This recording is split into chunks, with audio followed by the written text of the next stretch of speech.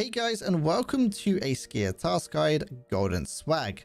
For this task, you're going to need to find the Gilded Zibbo lighter, and then you're going to need to stash the Gilded Zibbo lighter in the bunkhouse in the trailer park on customs. Get to leave a like on this video if you find this guide useful. So when it comes to getting the dorm room 303 key, this is actually a very common key, and I'd be very surprised if you haven't found it by now. It spawns in pockets as well as in the bags of scavs extremely commonly, as well as when it comes to the jackets that are dotted around the map. This is definitely one of the most common keys that you are going to find. If you kill 10 scavs, I'll guarantee that you do find this key. But if you do want a more in-depth video, I do actually have a full key guide for this key. And now when it comes to the trailer park portable cabin key, Skier will actually send you this key once you have collected the task or started the task, so make sure you check your messages from Skier so it's an easy collection. If you happen to have lost this key, it does spawn in the pockets and bags of scavs as well as in jackets, and you will be in dorms anyway, so it'll be a easy enough grab if you are going to need it. If not, both of those keys are very cheap on the flea market, as you will now be around the level where you've unlocked the flea. So here on the map, you can see two highlighted zones where you're going to pick up the item and then drop off the item. We're actually going to be the one at the dorms, not on the far left side, which is where we're going to pick up the item. Just like so, we are here at dorms right now. On the left is 3-story dorms, and this is the building you're going to want to enter. Go through the main entrance and then go up the flight of stairs until you're up at the very top, like so.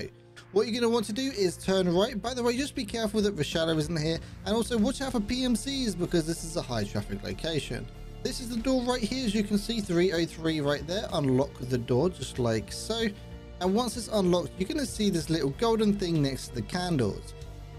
All you need to do is actually head over to the portable cabin that I'm going to be showing you in just a minute. If you happen to die between the transit from this area, which is dorms, over to the portable cabin, you do have to come and collect the item again. You don't need to do it in the same raid, so you can collect the item and then bugger off and then come back on your next raid and hope you get a good spawn for the portable cabin. That isn't an issue. You just cannot die between the process of picking up the item and dropping it off in the portable cabin, unless you transfer it to your offline stash. But anyway. And now for the second location. As you can see on the map, we're on the far left side, which is the customs side. Over there is the big red building. Over there is actually the trailer park extract, and you can see the train right there, and just over that train is actually the river. So we are at the trailer park just like so. It is the gated area on the bottom part of the map, and this is the cabin right here that you're going to need the key for.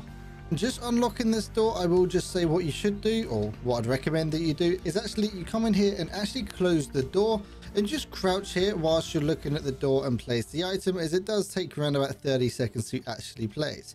Once you've placed the actual item though, if you die after you've placed it, you don't need to worry. So it's all fine and dandy. Skier doesn't care if you survive or not. He is quite ruthless like that. If you are struggling with this task, or just in general wanting to find people to play with, head over to piranha.tv/discord. We do have a decently large looking for group community, as well as a Sherpa system, so if you just need a bit more help than normal, then we are there to help you.